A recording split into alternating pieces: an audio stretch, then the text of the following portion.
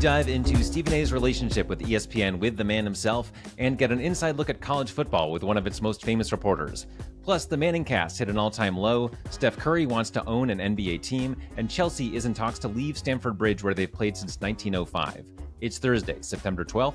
I'm Owen Poindexter, and this is Front Office Sports Today.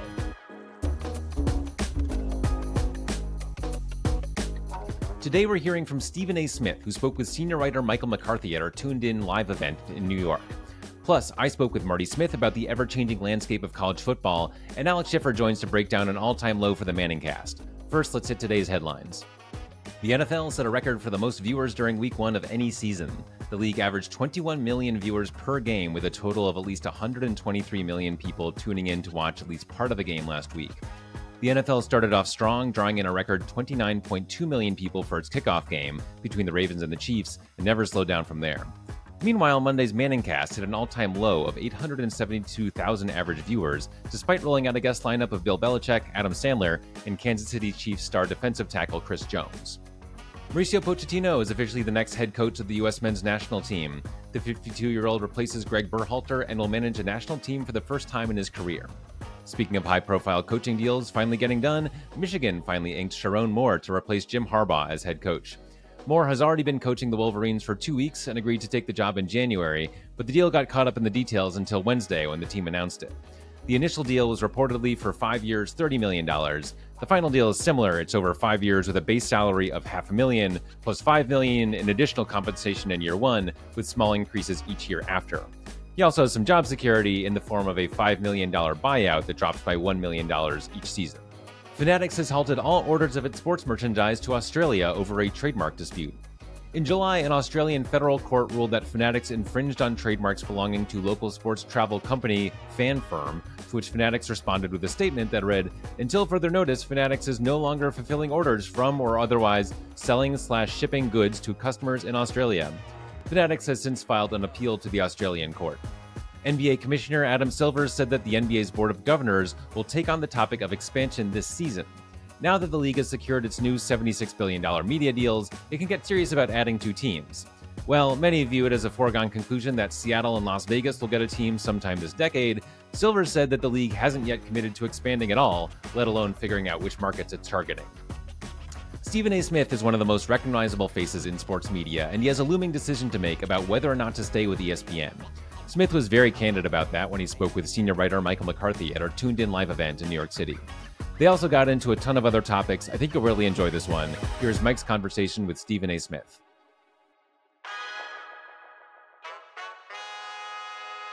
Stephen A., welcome. It's great to have you here. It's good to be here. What's going on, man? Ever since Sunday, you've been all over this Tyreek Hill arrest. Yeah. And you've been talking about it on your show, you're talking about it on your podcast. Now that you've had a chance to talk to some folks who are involved and you've seen the police tape, what is your take? Wasn't happy with it, obviously. I don't ever say police brutality. I say brutality on the part of some police officers because I don't want to castigate the entire, industry of police officers and what have you. I mean, I know that for the most part, most of them protect and serve and they fulfill their obligations and their oath. And I certainly don't want to be one of those people that are irresponsible enough to just paint everybody with a broad brush. As a black man, I don't want us as black people being stigmatized that way. So in the interest of fairness, I try to make sure I do the same thing. But I do believe those police officers were a bit excessive. I do believe they have a responsibility to de-escalate a situation. I don't think they did that.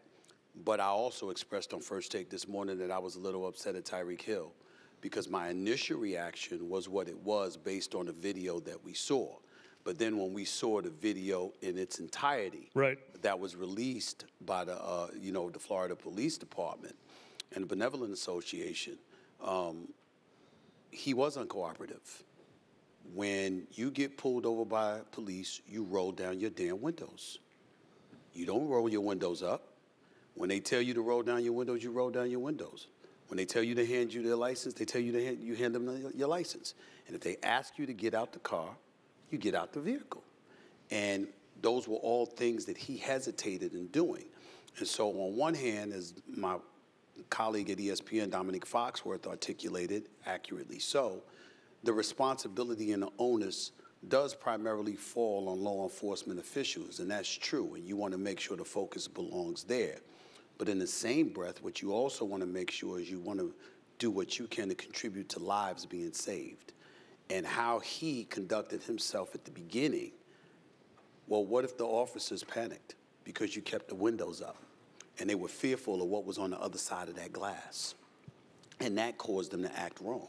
That's something that you have to be careful about, and I think you have to take that into consideration. So again, primarily the onus is on them, and I don't take back anything I said about those police officers because they didn't serve to de-escalate the situation. But Tyreek Hill wasn't perfect in the scenario, and I wouldn't encourage anybody, especially any black man that's pulled over by the police, to act the way that he acted initially, because you might get yourself hurt. And you also noted that there was a difference between his arrest and Scotty Scheffler's. Of course. Scotty Scheffler was walked away. Tyreek was put on the ground. Yeah. To white America, that's usually how it goes, and y'all need to understand that. It's easier to dehumanize African-American men. The proof is in the pudding. Scotty Scheffler was handcuffed. He was detained. He was taken away. He was arrested. But he wasn't thrown to the ground in 93-degree weather with that asphalt, your face stuck on there. He wasn't lifted up with handcuffs behind his back and then forcibly put back down in the seating position. That did not happen to him. And so there's one incident where it involves law enforcement making the decision to enforce the law, and then there's another incident where you had law enforcement officials that did so, but in a more excessive fashion. And that's the kind of things that black folks, particularly black men, usually articulate and usually highlight. Front Office Sports recently asked Jimmy Pitaro and Burke Magnus both about the state of your contract negotiations. Yep. If you don't know, Stephen A's contract is up in 2025. They both said they very much want to stay in business with you as the face of ESPN. Any news you can give us on the negotiations? Not a word. There's nothing I can do. They've made an offer. I've countered. And that's where we've left it. Yeah. And so, my contract ends in June of 2025. Disney, the Disney family, I have a great relationship with Bob Iger, who's been incredible to me. Jimmy Pitaro is a great man, one of the nicest people you'd ever meet in your life. I'm still getting to know Burke Magnus, who obviously runs ESPN, and he's doing a damn good job. I don't think anybody can deny that at this particular moment in time. But they have their vision, and I have mine. Yeah. And if it's aligned, we'll work it out. And if it's not, then decisions have to be made. Yeah. And I'm a big boy, and I accept the fact that sometimes you don't get what you want. You certainly sometimes don't get it from who you want to get it from.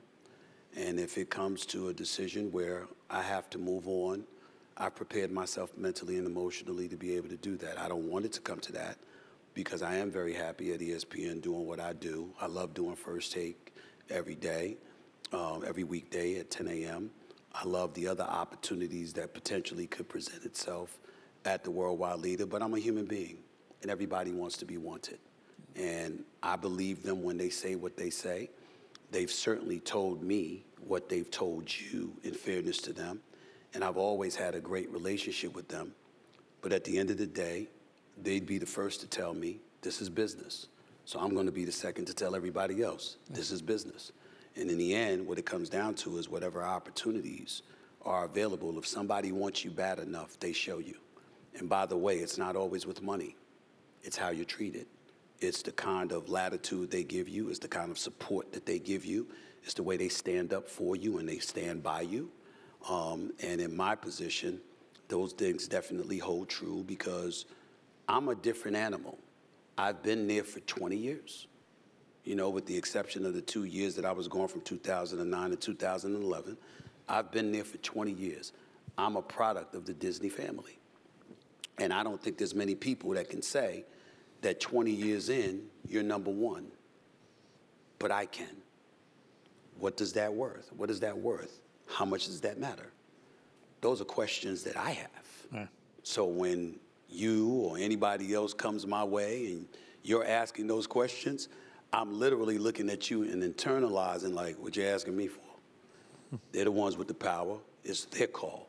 They know what I want. They know what I've meant. They know what my value is. They know what I bring to the table. They know how hard I work. They know how committed I've been. They know I'm family. What you gonna do? We'll see. I've been blessed and fortunate to be number one. Last time I checked, the number one sports brand is the NFL. So why shouldn't the number one guy on the air be a part of the number one product? That's how I view it, especially since I grew up idolizing Howard Cosell, thinking about him and what he brought to the table in terms of his diction, his cadence, his tenor, his candor, his willingness to tackle issues that most individuals in the industry weren't willing to tackle at that particular moment in time. These are the kind of things that First Take has done. And when I say First Take, I'm certainly not talking about myself. There are an abundance of people, every single, one of the things that I've said, and I've said this to you before, and I'll say it again, I think one of the things that people don't realize, when you think about First Take, I don't know if there's a luckier person in the business than me when it comes to First Take. Because 3 years ago when they handed me the baton, after Max Kellerman departed from the show, and they gave it to me, and they asked me to be the, because I didn't ask to be the executive producer. I didn't want that, but they asked me to do it. Every single contributor on the show I went to, and I told them what would be needed. And I don't know if somebody can look at 14 or 15 different people and say, none of them let me down. Right. I mean, they all showed up, every single one of them, male, female, black, white, and everything in between. Every single person that has been a contributor to First Take, they've all done this for me. And so I wouldn't be sitting up here with you today. I wouldn't have the success that I have on First Take if it were not for all of them. Yeah. I love all of them, and I owe them all a debt of gratitude. And anytime I have an opportunity to behind the scenes, it ain't for everybody to know, but I fight for everybody because they looked out for me. They didn't have to. They were going to do their job. They were going to come on the air, and they were going to, say what they say and all of this other stuff, but they performed. Yeah. And I needed them to do that. And so I wouldn't be sitting up here today in the position that I'm in if it were not for all of them coming together and looking out for me. Because make no mistake about it, whether it's true or not, only the bosses can say, but I certainly felt like my career was on the line. That if I was not successful at that particular moment in time with First Take, that it would cost me everything. Yeah. And they all came through. And I love them, and I appreciate all of them for it. Yeah. Speaking of new opportunities, we've all been following these NBA negotiations. Yep. And both NBC and ESPN said, in a perfect world, they'd love to have Charles Barkley. Yep. Could you see an NBA countdown, Stephen A. and Charles Barkley? Probably not, because Charles Barkley don't want to work that much. I'm just telling you what the brother said. I mean, these are his words, not mine. That's my man. I love him to death. Charles Barkley, I've seen Charles Barkley walk by executives and say, I'd never work for y'all asses. Y'all work people too hard. To their face. I've seen him do it, and so, for him to be in studio, for him to be a part of the sports centers, pre and post games, the halftime in betweens and all of this other stuff, multiple days out of the week and stuff like that. I can't see it. I would welcome it. I would love it. For me and Charles Barkley to be on the set together, that would be a dream come true. But they're all my brothers. I mean, Kenny Smith's brother used to train me, Vincent Smith at Lost Battalion Hall in Queens, New York. Shaq and I go back over 20, 25 years. Ernie Johnson is just phenomenal. He's the greatest. And imagining him not on the NBA coverage is something that should depress all of us. But Charles Barkley and I together, oh, you damn right. That's absolutely something I would welcome. Yeah. That'd be a dream team. I wouldn't say that. I think they already have the dream team, with all due respect to them. I mean, it doesn't get much better than Barkley with Kenny Smith and Shaq. I'm certainly not going to go that far, but I believe I can hold my own with anybody. Yeah. So I don't, it is what it is. Barkley and I together on the set, it would be hellacious, but I don't think it would be hellacious. I don't think it would be hellacious for us as much as it would be hellacious for the NBA players and coaches. Right. It would be hellacious for them because we ain't going to pull punches. We ain't going to bite our tongues. That's for sure.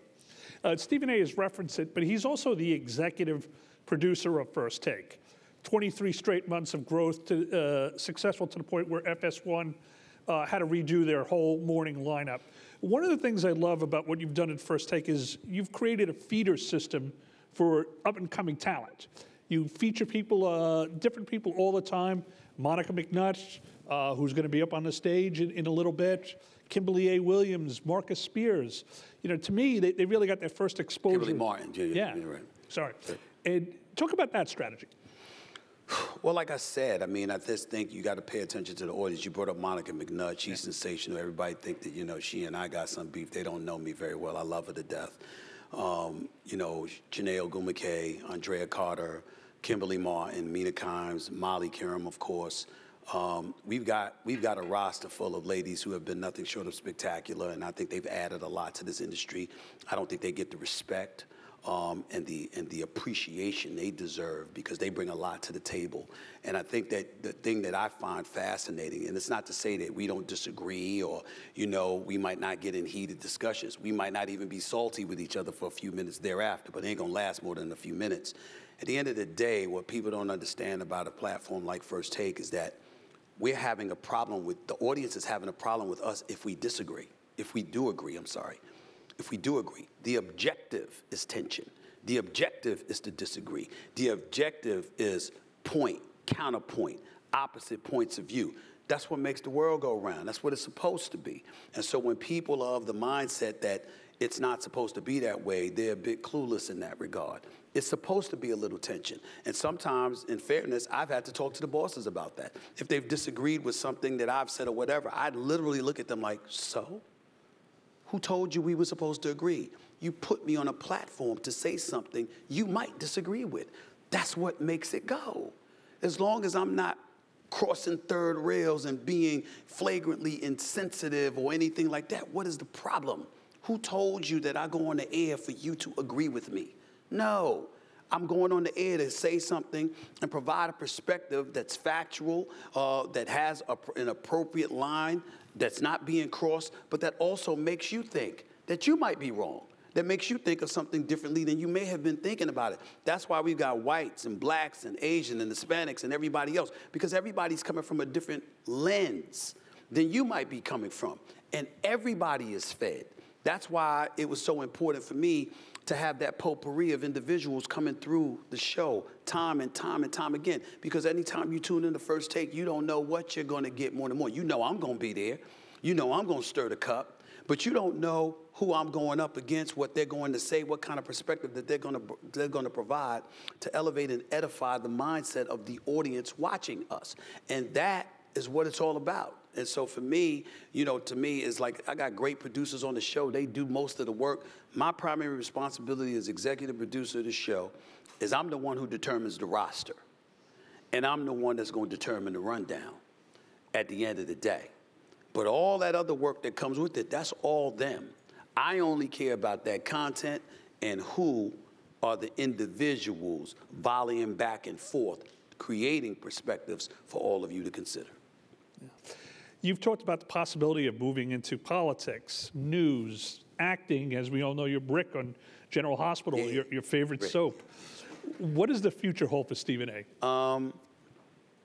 It's going to be a little more acting. You know, General Hospital is, you know, trying to create some love interest. I like being a mobster. I like being, you know, the surveillance expert for the mob, you see.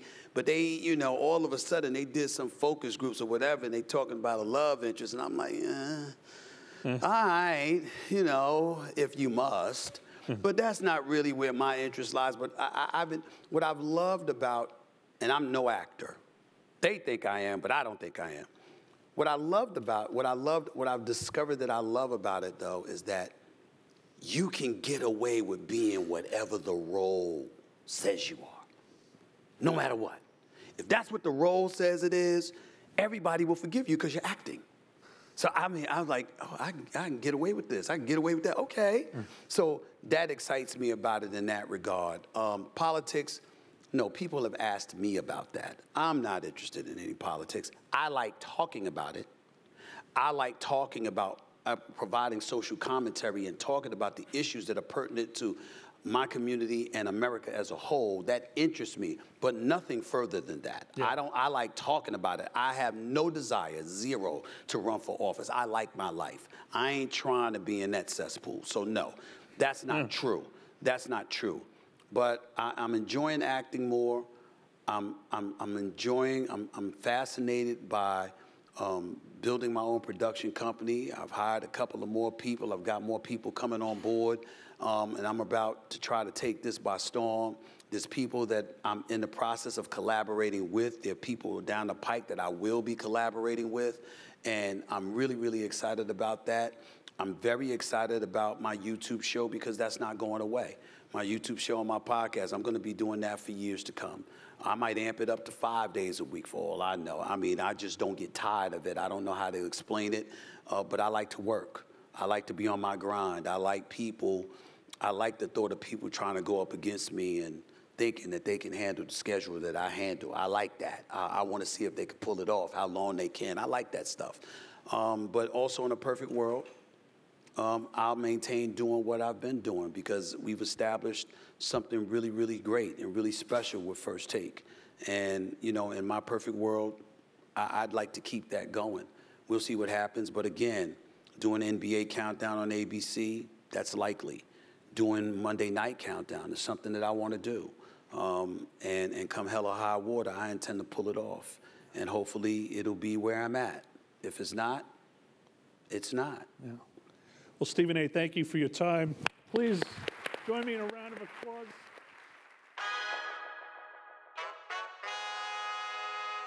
The NBA would consider running back the play that left them in their current most challenging ownership situation. NBA Commissioner Adam Silver said that the league would consider allowing the Celtics to be sold to one ownership group over multiple years, gradually phasing in a new regime to one of the league's most storied franchises. For instance, a new owner could purchase 20% of the team at a time until they had at least majority control. There's a lot to like about that way of doing things. It can help the buyer secure a huge sum of cash over time, which could allow for more favorable terms. It also creates a defined transition period instead of a single day when everything changes. However, it also introduces new things that can go wrong, as we are seeing right now in Minnesota. In 2021, Glenn Taylor agreed to sell the Timberwolves and Lynx to Alex Rodriguez and Mark Lowry at a $1.5 billion valuation. So far, A-Rod and Lowry have 40% of the team, but the two sides are locked in a legal battle over the next payment, which would give them majority control because the buying group missed a payment, and Taylor realized he sold for too low. With a longer sale process, there is more time for buyer's remorse, seller's remorse, legal or financial snags, and other challenges to get in the way. That said, there are some easy lessons to learn from the Minnesota saga, namely, if you're going to approve a team sale, make sure the buyers definitely have the cash. Chelsea has been playing at Stamford Bridge since their founding in 1905, 87 years before the founding of the Premier League. Now they're thinking about finding a new home. The team is looking to swap out over a century of history for a major increase in capacity. Their current home can hold about 40,000 fans. Tottenham Hotspur, by comparison, opened their new stadium 5 years ago and can beat Chelsea by about 50% with a capacity of 62,850.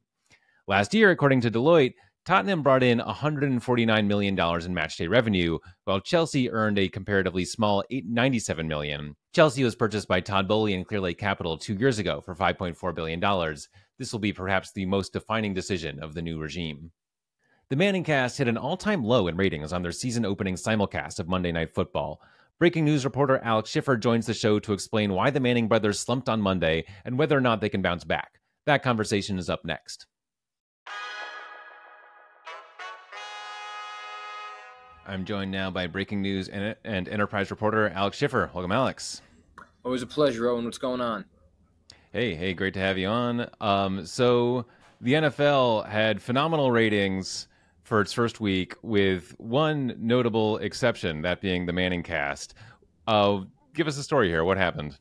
Yeah, I mean, the Manningcast drew an all-time bad rating of about, or low rating of about, 840,000 viewers.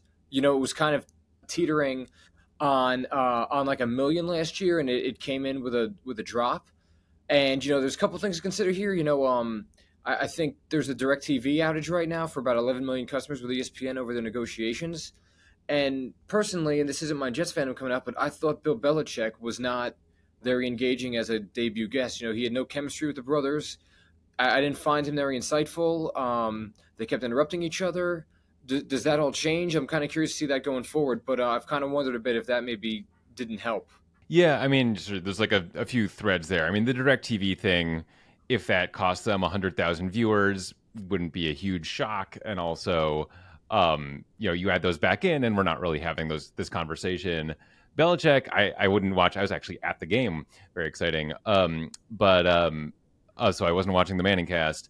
It'll be interesting to see, like, does he have chemistry with the people he's working with? Clearly, he knows a lot about the game, but you can know a lot and not have the like kind of easy banter of the Manning brothers have with each other of, growing up together and competing against each other.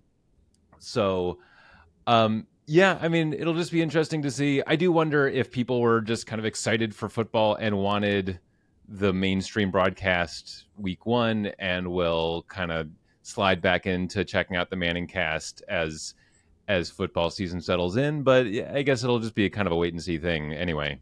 Yeah, I've kind of wanted to, obviously, quarterbacks is the Manning family's MO, and nothing on Aaron Rodgers versus Brock Purdy, but I feel like, even though Brock Purdy's been really good with the Niners, I see he's still not Patrick Mahomes or C.J. Stroud, or I don't know. He played at Iowa State. It's not like he had this huge following coming up into the draft or anything. Like, I've kind of wondered, like, could that have been a thing? To your point, DirecTV has 11 million subscribers. You just take a sliver of that and put it on the Manningcast, and we're probably not talking about this. So it is going to be interesting. I'm curious, too, if the Bill Belichick situation improves just because ESPN's paying him all this money. What if he just doesn't get better on air, just doesn't care? He's already rich. I mean, he only has so many reasons to care. So I'm really kind of curious to see how he develops as a broadcaster and as this plug-and-play guest that they're using him as, given that, to me, it hasn't been that great of a start. With Brady, I feel like, I know he's on Fox, but with Brady, I feel like he's got this 10-year deal, which he said he's committed to, and he, even if he was like a little stiff in his first go round, I'm not too worried about him. He's gonna get into the swing of things before too long. Belichick wants to coach next year, if the reporting is accurate. And so how committed is he to figuring out his banter and his timing and all that? We'll see. I mean, maybe he'll just, with some reps, he'll get used to it. Maybe not. But yeah, and obviously the carriage dispute with DirecTV will probably end at some point because we are in football season and it's not helping Disney or DirecTV to have 11 million people shut off from the most popular product in America. But they didn't resolve it for the first week, so we'll see, I guess. Yeah, to your point on the Belichick thing, we just saw Doc Rivers join ESPN's NBA booth and then be out before the season was over with a new coaching job. So, obviously there's a ton of money behind Tom Brady. He's done playing. He's a much different deal. Bill Belichick is, at least in my opinion, just kind of, has to collect a check for a season until he can maybe get his name out in other jobs. And it's not to knock him or anything, but to me, just kind of the truth. Like we don't expect this to be a multi-year thing, assuming he gets one more chance somewhere. And that's why it's just like, if you're him, and also I was thinking about this while watching the broadcast and him being boring to me, like how much are you going to give away your show of your own real insights if there's a world in which you're still coaching next year too. So I've kind of wondered how he's walking that line internally and all that stuff. So his development or lack thereof, and is there a world in which that, the man, it's like the Ewing theory, right? With, you're better without your best player sometimes, like is are the broadcasts better without him, and how do they kind of remedy that if that's the case is kind of an interesting thing to watch and wonder about. He's got so much knowledge, you figure there has to be, a world where he's a huge ad for the shows he's on. But yeah, that's kind of up to him if he can deliver on that promise. And I guess if he wants to, I think he would want to show how smart he is, kind of JJ Redick style. But obviously, he's coached for a long time. He's a legend. JJ Redick has never coached quite yet. And so different situations, but you'd think he'd want to show people still a good brain working up in here, even if the Pats weren't so good the last couple of years. Yeah, I totally agree. Well, we'll see you in week 2. Alex Schiffer, thanks so much for joining us. Thank you for having me, Owen. Marty Smith is practically synonymous with college football as one of ESPN's lead reporters on the sport. He joins the show to give his takes on NIL, the transfer portal, and conference realignment, and that conversation is next. Very excited to be joined now by Marty Smith, ESPN host and reporter. Welcome, Marty. Appreciate you, Owen. Thank you guys so much for having me today. Big fan of what y'all do over there. Yeah, likewise. Great to have you on. So we're 2 weeks into the college football season. What stands out to you so far? A lot of things stand out to me so far. First of all, just how wide open this particular season is. There's already been some unbelievable surprises. There's been some upsets. We've seen teams that we believe were going to be absolutely dominant, barely squeak by, but do so unscathed. So far, Oregon comes to mind in that regard. Dan Lanning's program is amazing. His team is very good, but they've been challenged the first couple weeks, which I'm sure in his mind he hopes that as they progress deeper into the Big Ten schedule, their team will be his team will feel as if they've been battle tested and emerged. But it's been a hell of a season so far already. We got some coaches who are wondering about, the hot seat. We're hearing their names in that perspective and from that regard. So it is wide open, man. And the 12-team playoff is already in play. And so I just think it's a fantastic first couple weeks. Obviously, we've had some massive structural changes in the college landscape. Those are still playing out. Is there anything, I know it's, pretty risky making any big conclusions about this 2 weeks in, but do you see any of those structural changes sort of affecting, you think, what we're seeing on the field? Let's just start with realignment. I think specifically in the Southeastern Conference and the Big Ten, it's actually now harder to win the conference than it is to make the playoff. Those used to be in so many cases intertwined in a lot of ways. Now, we've certainly seen in the past where teams were admitted to the playoff that didn't win the conference, but it was a big indicator if you did that you probably were going to have an opportunity. I look at some of the schedules in the SEC are so merciless. Georgia, I feel like could lose 2 games this season and still be a playoff team. And that certainly wasn't the case in the past when it was a 4-team playoff. So I think from that perspective, conference realignment, broadening the conference and doing away with divisions make it harder to win the SEC, but more teams are going to make the playoff than would have in the past.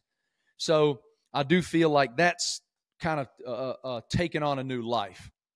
Now, NIL, transfer portal, all of those things it's still the Wild West. It is. And that's going to be the case until there's some sort of uniform governance, which there's not. And until there is, we're just going to continue to see a transactional college football. That's what it is now. It's transactional. You don't see a lot of times where at the end of a season, players are now going into the coach's office saying, "Hey, coach, man, I want to see the damn football field. What do I have to do in order to develop to a degree where you think I'm going to have an opportunity to play and maximize my skill?" They're now walking in going, "Coach, how much you paying me?" And that's a very different college football than it was even a handful of years ago. So there are certainly anomalies there. There's Carson Beck at the University of Georgia who waited his turn and is now a Heisman candidate and potentially a number 1 pick coming up in the next NFL draft. And then, conversely, you have a guy like Dylan Gabriel who started at UCF, went to Oklahoma. He's now at Oregon, and guys hopping around all over the place. So it's a unique time. I'm all for player empowerment. That is wonderful. But I do think there needs to be some uniformity here. Yeah, I think that exact dichotomy is what makes a lot of people uncomfortable or just not quite sure what to do with all this because, player empowerment is great. These kids getting paid while they're able to, in what can be a short career or for many of them a non-career in football. That's great too. At the same time, it feels like there is something being lost when, it's more just like, okay, I'm not maximizing my, potential right now in like my sophomore and my junior year. So I'm going to switch schools. I'm going to go to the place that has the better NIL program, where there's a starting role, obviously. And of course, we've got this House settlement that's, not finalized right now. A judge just threw it back to the two parties saying, and I think her argument was basically this settlement as currently written is putting too much of a cap on NIL dollars. Yes, you're now just paying the players directly, but let's not cap them in terms of what they can make off, through endorsements and the like. I'm wondering what you feel should be the goals of, some kind of uniform system that we're glacially moving toward. No idea, man. I mean, because no conference commissioners are going, nobody's giving. Like there's no give and take here in order for conferences to agree on that uniformity. So it's probably going to have to come from a higher level, whether that's Congress, the NCAA, I don't know. But we're in a position now where if I'm Greg Sankey or if I'm Brett Yormark at the Big 12, whomever, you name it, Power 4 commissioner, I'm going to fight for every single thing that benefits my league. I don't care about your league. I care about my league and my student athletes and my coaches and my member institutions. So that's what we're seeing here, Owen. We're not seeing a whole bunch of, you know what, let's reach across the aisle, kumbaya, let's do, no, sir. I'm looking out for me. Now, when it comes to NIL and trying to raise money, that's kind of where all these schools are trying to figure out unique ways to do that. And you have major institutions in the Big Ten and the SEC that have these colossal television agreements where there's revenue sharing coming at the player level, and that's beneficial to those institutions. What Game Change does, quickly, if you're a college athletics fan, you go to gogamechange.com, you input your credit or debit card, you pick the school to which you want to donate, and every single purchase you make with that credit or debit card is automatically rounded up to the next dollar, and the difference goes directly to the school you chose. So, and it goes right to the athletic department. And it's an easy way to do it. You don't have to spend millions of dollars, put your name on a building, because that's what we're seeing now, Owen. There is donor fatigue in a lot of cases, because when you have these folks at the big institutions that are like, oh yeah, hey, I'll give $5 million. You're going to put my name on a building. Well, now in the NIL era, that university wants your $5 million again. Yeah, I mean, I do wonder just kind of what the numbers are going to look like in 5-10 years, because maybe, in this first rush of NIL, it's like, okay, like this quarterback wants $2 million. All right, let's pull some strings, call in some favors and do it. But what if that's every year or every 2 or 3 years? It's like, going to be if they're good, boss. Right. Yeah. And if I'm a donor to a school and, I'm very, very fortunate, maybe I can do that once, twice, maybe, once every 5 to 10 years. But if I'm just supposed to be, like the team owner of a professional team, essentially, where I'm just doling out money, but not having the benefits of the owner of, getting some of that revenue back, or eventually being able to sell the team, obviously none of that's on the table here. So it doesn't feel, that end doesn't feel all that sustainable. Completely agree. Talk about it all the time.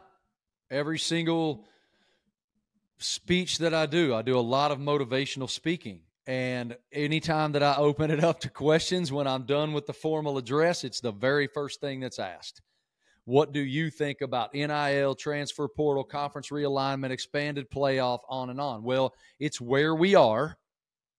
So now we're in the phase of trying to figure out how to make it sustainable. Because as you look at it right now, I mean, you look at these great young quarterbacks that are coming in, all right? You got Arch Manning, who Quinn Ewers played out of his mind against the Michigan Wolverines last Saturday. That young man is special. You look at Carson Beck, Nico Iamaleava at the University of Tennessee. He's got a big number now, and he's only a sophomore. Next year, it's going to be a real big number. And so that's where we are, and the schools are doing their very best to figure out how to manage that. And so it is a unique new era of college football, and everybody's kind of living day to day, learning how to manage it. Yeah. And if someone in the college football world said, Marty Smith, we want you to run one of these programs, where would you want to be? Would you want to be one of the top schools? Are they still just the best positioned, or is it better right now in some ways to be one of the sort of mid-tier where like maybe the expectations aren't so high, the dollar expectations aren't so high? Where's the comfort zone if there is one? I don't know that exists, because you look at, again, going back to my alma mater, Radford University, there are member institutions in the Big South Conference in which Radford competes that have mid to larger six-figure budgets for their men's basketball team, for example, and that's in the Big South Conference.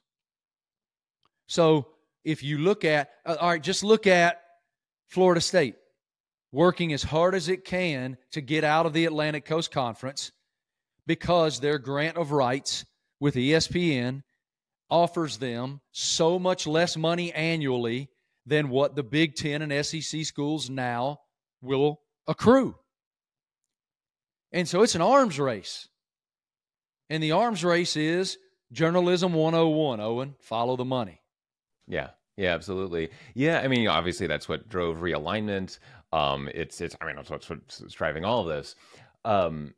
And yeah, I mean, there's a lot of talk of like, eventually this is all, because like the money is just kind of, it seems like it keeps getting more and more centralized. Like we had the Power 5, now we've got the Power 4, because one of those schools one of those conferences couldn't hold on. Now that could happen to the ACC. If Florida leaves, Clemson leaves, maybe that sparks another exodus. And so, yeah, I mean, there's some talk of like, we just have like the paid super conference and the less paid or something else, or, basically FBS and FCS. It feels like maybe we're headed toward that. But again, like we have all these different entities. Every different conference is going to be fighting for what's best for them, and every school and obviously it's all changing. So I feel like there's maybe some kind of logical conclusion we could get to, but to get there, we would have to, get everyone on the same page. That's the challenge, brother. Truly, that's the challenge. And at this moment, it's not just conferences, it's state-by-state governance. And so there are laws being passed in select states that are beneficial to their member institutions within their borders that allow them the opportunity to do things that other states can't financially. And so until there's uniformity and oversight from a national perspective, it's the Wild West. All right, we spent a lot of time in the thorns here, the weeds. What are you excited about this season? Obviously, there's a lot of intrigue already, but what gets your heart racing in a good way when it comes to this season? I just think that despite everything we just said, this is such an exciting college football season. I'm fascinated by the quarterback play.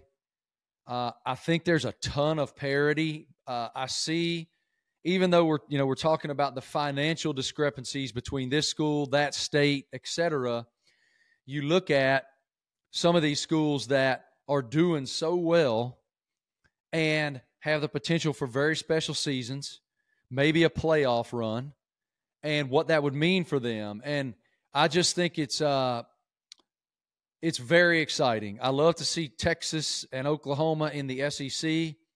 It is sort of weird that Southern Cal at Rutgers is going to be a conference game and that kind of thing, but we'll get used to it. It's just what will that become for schools that aren't revenue generating sports? Who knows? But it's just a really exciting time, I think, certainly in football. I'm really enjoying this season, and I feel like the expanded playoff adds so much to that intrigue as we go because, again, one loss doesn't kill you. Yeah, it should be interesting to see how this all plays out. Marty Smith, really appreciate you taking the time. Thanks for joining us in the show. Pleasure's all mine. Thanks for having me, man.